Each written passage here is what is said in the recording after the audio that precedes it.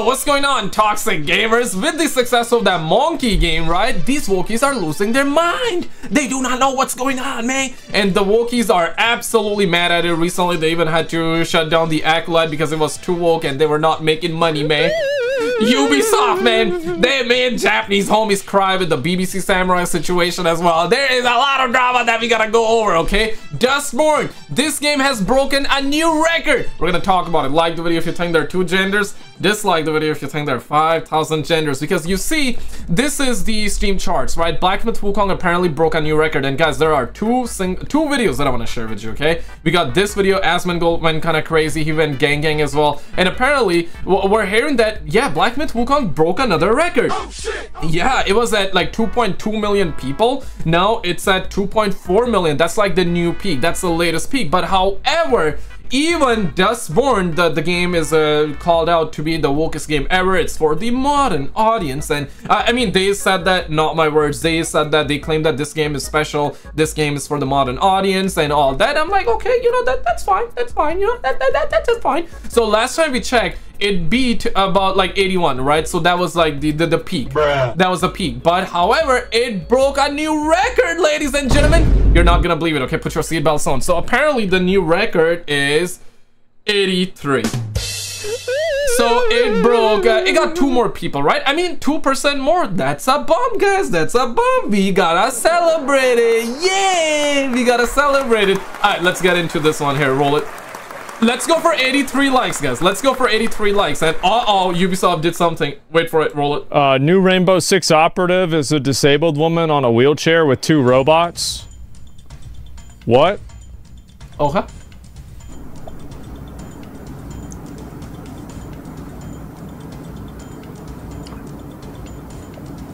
What? Yeah, next they're gonna add a blind sniper. At this rate, that's what they're gonna do. What the hell is that, bro?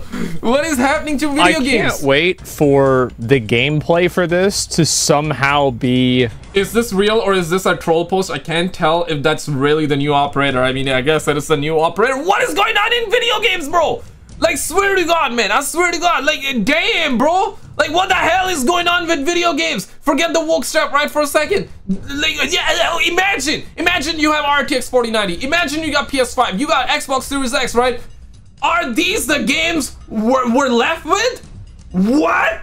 Can a brother get... What about the next-gen games? Where are the next-gen games, man? Y'all said that 120 FPS, 8K on the box of PlayStation, on the box of Xbox. That games are gonna be 8K, 120 FPS. This is looking worse than PlayStation 2, damn it. Ableistic. And I don't know how it's gonna be, but is it gonna be like, I'm thinking that it could probably be like Abathur in Heroes of the Storm, where it's like the robots do everything for her, and then like she can't even, like, the only gun that she has is like some like weird pistol, and so she can barely even defend herself, and so you find her and you just shoot her and that's it. She can't defend herself at all, even though like you're shooting with your arms and not your legs. Like, I think it's gonna be some kind of dumb I mean, Ricky the Goat, man, he just made that perfect video. Shit. There's stairs in Rainbow Six, Rainbow Six? Yeah, well, that's gonna have to change. Guys, I want to show you this video as well. Shout out to the homie Ref says, Desu.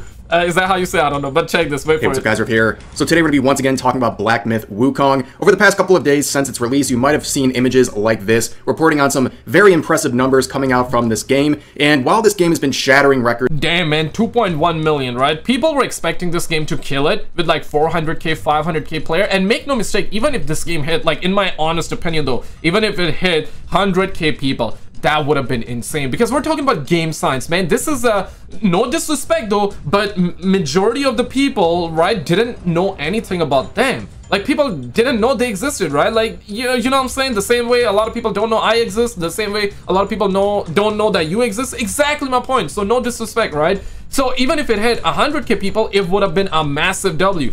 2.4 million? You think it's crazy? And you know what, like, where is the modern audience? You know what, I don't even blame like Dustborn devs or anyone like that. I blame you guys out there. Why are you guys not playing this game, man? Like, damn, this is how you guys kill a game, man? Like at least 100 people, man. Let's get this game to 100 people, bro.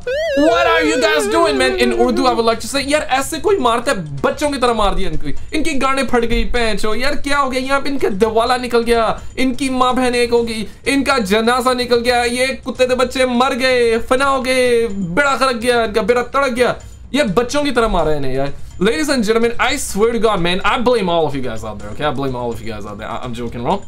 Let me send you some kishi. Alright, let's get back to it. It's on Steam. It's also been shattering the minds of games journalists and other activists who are praying for this game's downfall, and now they're left in an awkward situation where they have to deal with the fact that they couldn't take down Black Myth Wukong and Game Science, its developer, and now, really their only response left, I guess, is to continue slandering this company and cope, and also clickbait. So this article has been making the rounds on Twitter. You can read the title here from PC Games N. Black Myth Wukong drops nearly 2 million players in several hours. Now people are taking this headline and they're posting it unironically on Twitter and saying, aha, see, this was all some sort of a grift, right? These people didn't actually like Wukong, they bought it to spite the woke people and then they tried it out. They forgot people also sleep. They and yeah, we have been seeing this, right? And make no mistake, bro, like eventually the player's gonna dip.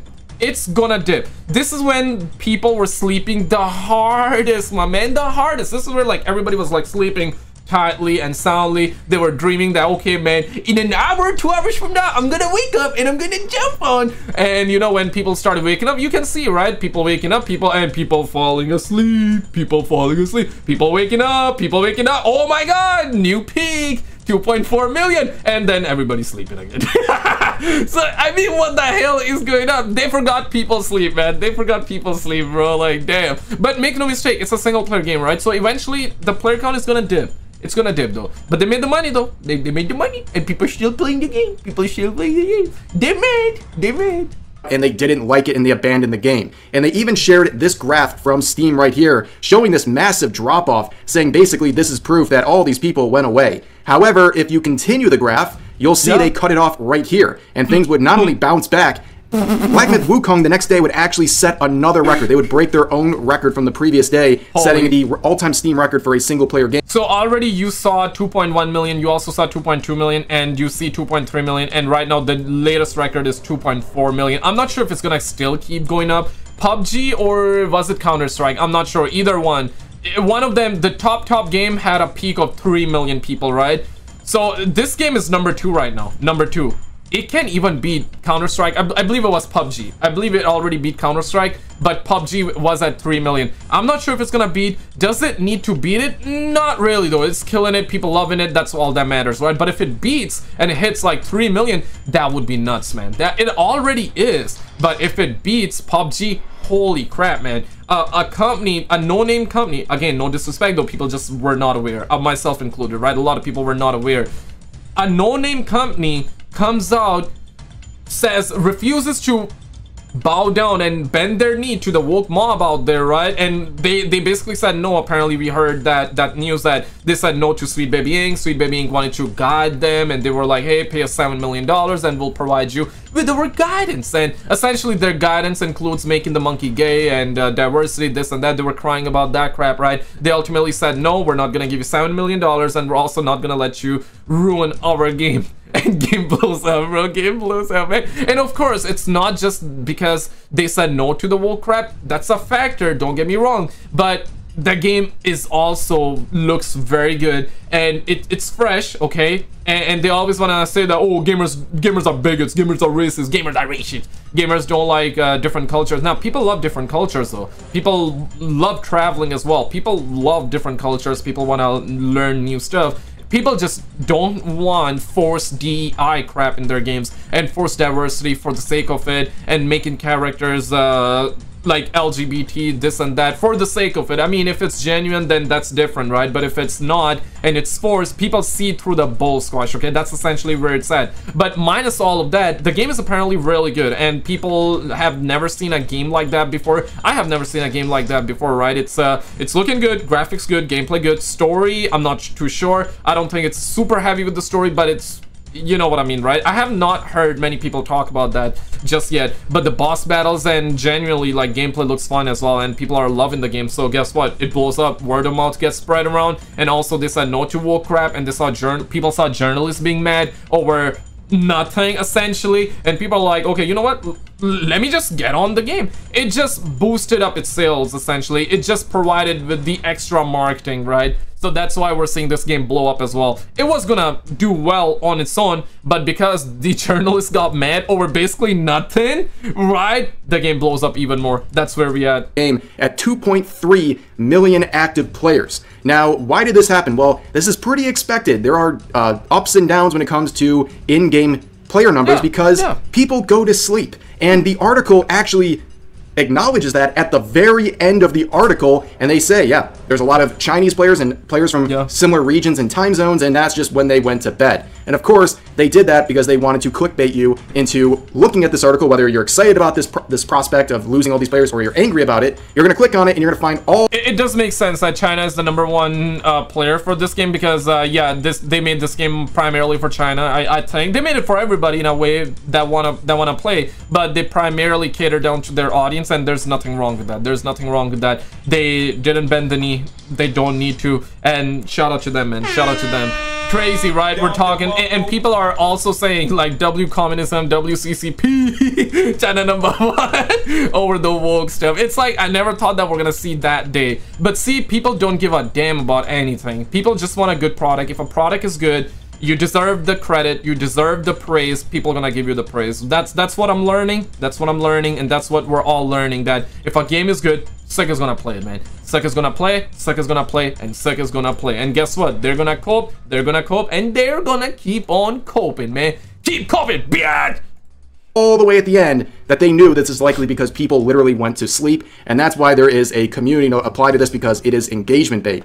But people have been trying to spin the narrative of certain populations supporting this game versus others not supporting this game, and you can see people trying to look at this and say baseless claims like there's only 3% of the player base from the United States. Yeah, Mighty Keith, I love the guy, man, but like, damn, he's always like coming at and trying to do that crap, man. Damn, Mighty Keith, come on, man. We're playing Black Myth Wukong, and if you look around, that doesn't seem to really add up. This is a global success. Obviously, it's going to have a large number of Chinese players. It is a game developed in China based on Chinese mythology. Exactly. But if you look at the PlayStation Store, for example, you'll see in the US, Italy, Norway, Germany, India, Japan, Korea, Wukong is the #1 game. So it seems like this is a very global success. And on top of that, I mean, you can look with your own eyeballs. If you're from the US, look at Twitch right now and YouTube, all the videos and streams and the amount of hype that is surrounding Black Myth Wukong. Now you think about where did they get that 3% number, and other people are using this. Well, it seems like this is the main source. People are getting that 3% number in terms of players from the US who play Black Myth Wukong. And of course, as pointed out by Mark Kern, there is... And even if that's the case, who cares? Even if that's the case, like, seriously, who cares, bro? Like, listen, I rather, if I was the main guy behind this company, the game dev, if I was a game dev on it, yeah, bro, I don't care. People, 2.4 million people playing my game. Do I want 2.4 million or do I want 83? Like, exactly, bro. And okay, let's say 3%, okay? 3% of the US audience is playing it. It's still like, the number would be approximately 100K, maybe a little bit less, give or take, right? Yeah, right? Like, I'd rather take 50,000 people from the US playing my game than 83.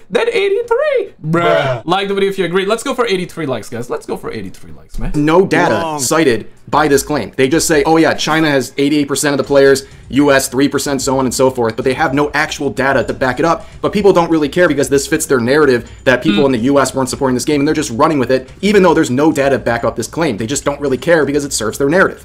And of course, now, like I said earlier in the video, a lot of these games journalists have to face the reality of Black Myth Wukong and its success. Because if you're at somewhere like IGN, you have to talk about Wukong. It is the biggest thing in gaming right now. It's shattering records. You can't just bury your head in the sand and act like it's not happening, especially since IGN and all these other games journalists have been routinely slandering Game Science, the developer of Black Myth Wukong, for months on end with very debunkable claims. So now they're... You cannot spell IGN, you cannot spell ignorant without IGN. right? I mean, this is the same company, right? Like, I'm not sure if you guys remember this when Stellar Blade was coming out. I cannot show you that meme image, you know, with the Last of Us Abby, the Brock Lesnar getting his ass cheeks pounded in 4K. I cannot, because the videos get hit. Like, and then I have to edit my videos out and take it out and send in for a review, like they always. YouTube is doing that, right? So I cannot, but just visualize it, right? So yeah, Stellar Blade got a lot of criticism from IGN and all that, and there was one IGN employee that said that if you play, I kid you not, man, it was big news, and we covered that news a while back. Everybody was covering it, right? I kid you not, one of the IGN employees said that if you play Stellar Blade, you're gonna end up beating your wife up. I kid you not, bro. I kid you not, bro. Like, it was wild. It was wild. I mean, first of all, gamers don't have wives, okay? Like first of all, and secondly, if they do have it, they're not gonna beat up their wives simply because they're playing Stellar Blade. They might beat up their meat, but like, they're not gonna beat up their wives. Like, come on, man, what are we talking about, man? Damn, homie. And of course, like, I saw them come in. Basically, something they got to talk about this game that they've been actively trying to sabotage for months. And you can see IGN right here was the main proponent of the hit pieces on Game Science. You can see their much debunked article here from a few months back. But now, they're happily reporting that Black Myth Wukong is a great success in terms of players. So they are literally switching teams just because they know they have to talk about this, and they're trying to act like they're on the side of Wukong. It's a very obvious switch up here. But I think the funniest example of this is PC Gamer. You can watch in real time a meltdown here. So here's one article posted yesterday at precisely 2 p.m. It's titled, "We asked Black Myth Wukong's developer about the controversy over its founder's past sexist remarks, but Game Science's only reply was, no comment." In other words, they told you to piss off because they're tired of dealing.